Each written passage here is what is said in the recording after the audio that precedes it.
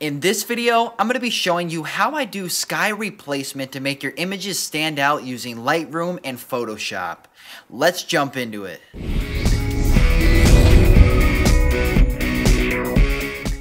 What's going on, everybody? In my last tutorial video, I covered how to edit your GoPro pictures.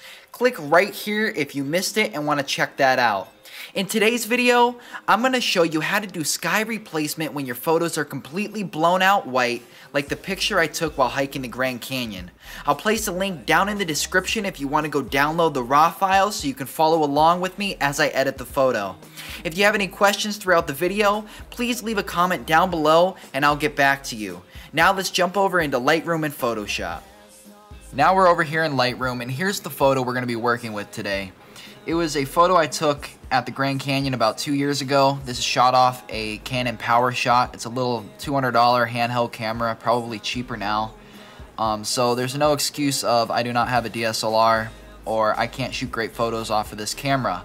You can shoot a great photo off of any camera, just get out there and keep shooting.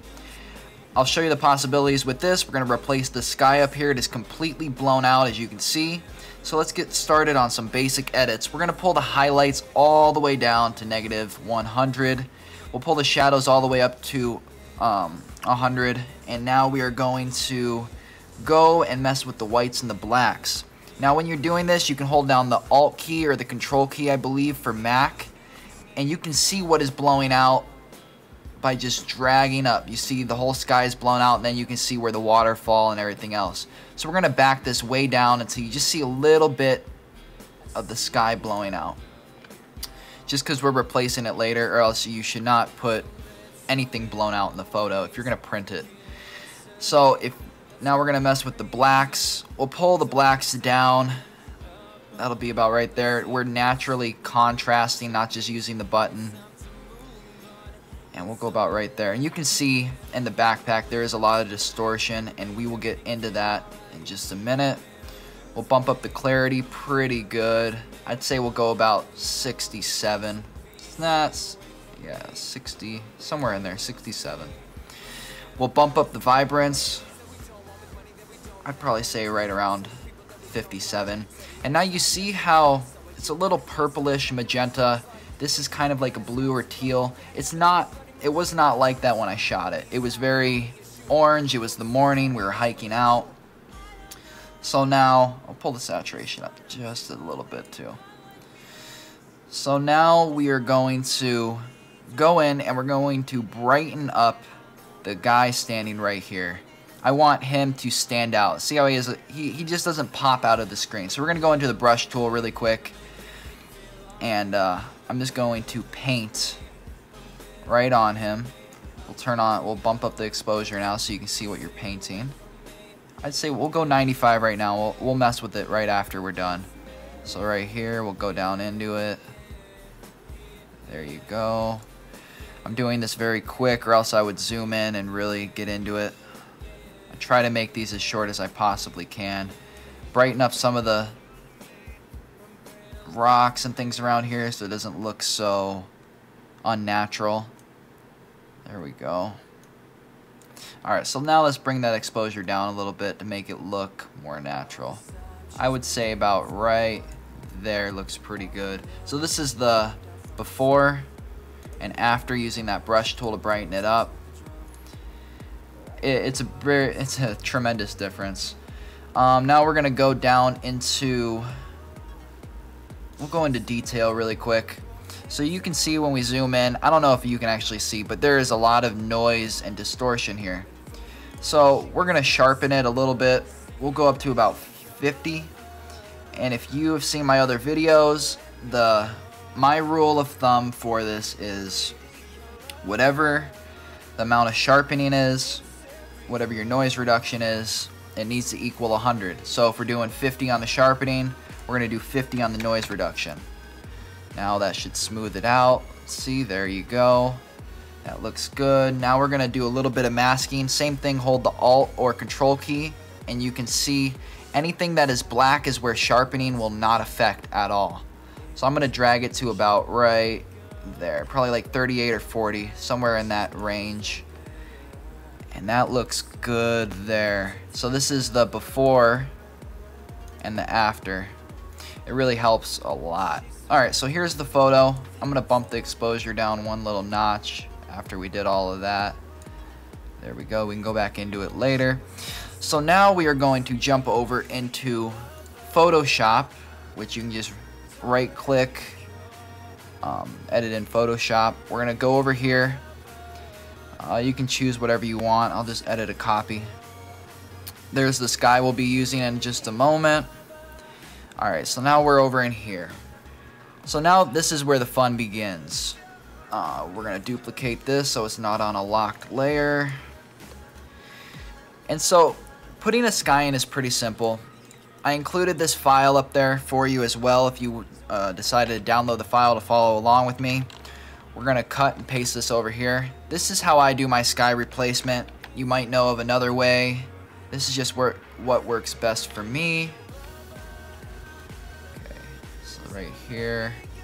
Transform it to fit the sky that you need. It's not too big of an issue, so I'd say about right there is where I'm going to want that. It's going to fit that whole area. Alright, so now we're going to take the little magic brush or the magic wand and we're going to select the sky where it's all whitened out. We'll go into here and we'll just cut this using Control X, and now it'll cut out the sky. Go back in, here it is, paste it and line it back up.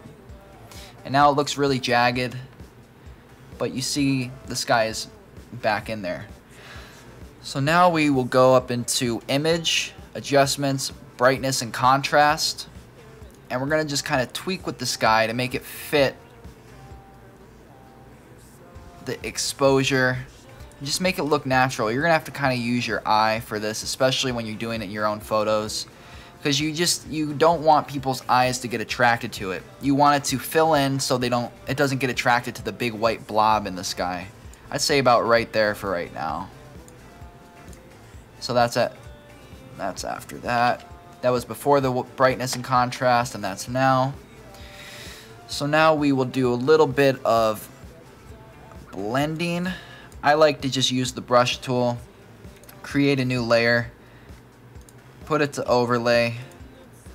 Make sure your opacity is down. I like to have it around 15 to 20%, somewhere in there. I'm going to go about 18. And now we'll just select a white brush first. I'm going to bump this down. No, that's about good. Alright. So now I would say we're going to go in here. To select, hit Control and click the actual layer. I'm going to select the sky. And now I'm just going to start painting a little bit of white down in here, just to lighten this up a little bit along the rim. If you notice a lot of photos, they're not just completely contrasted around there. It's not just so blue. We want to go into it and brighten this up a little bit. Okay. Tone this way down to about 7 and kind of go up in here a little bit. That's looking good to me. We'll go into some blacks really quick, go all the way to black, and really just touch the top. Turn my brush down. Just barely touch the top.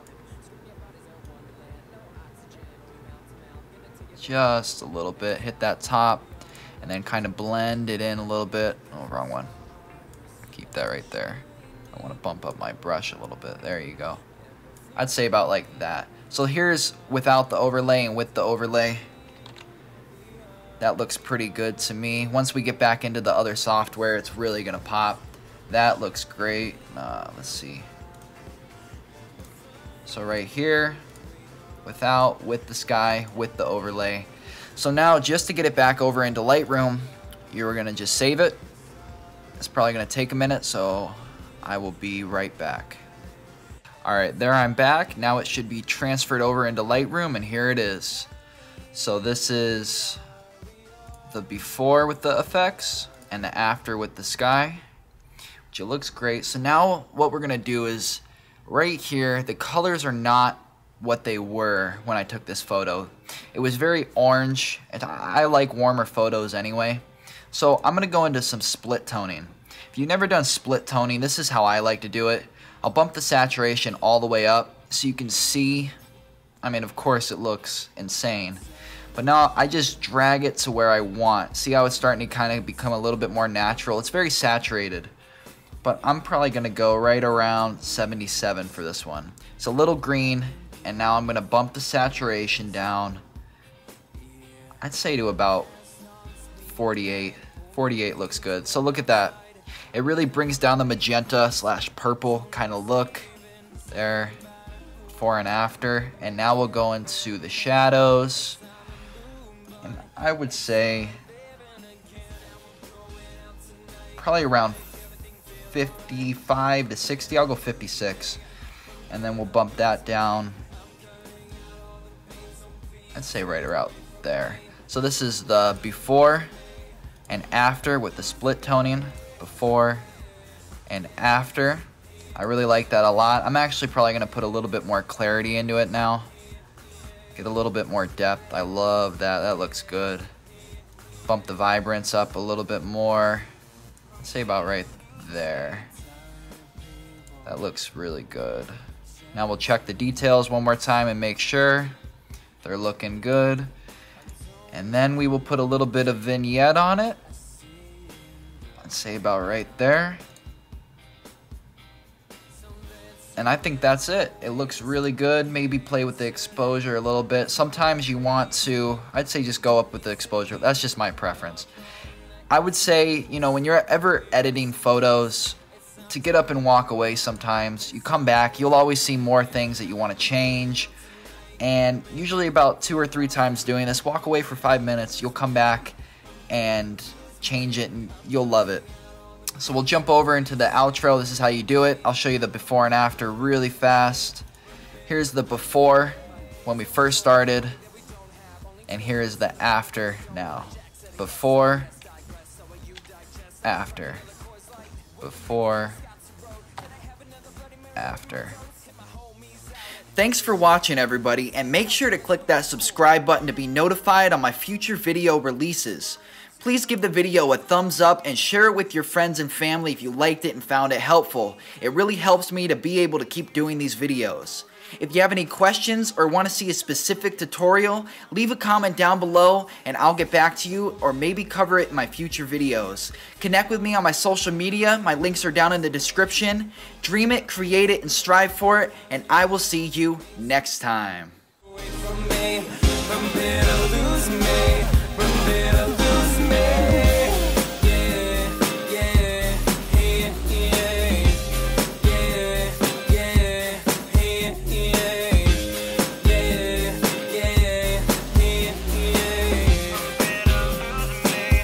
better lose me.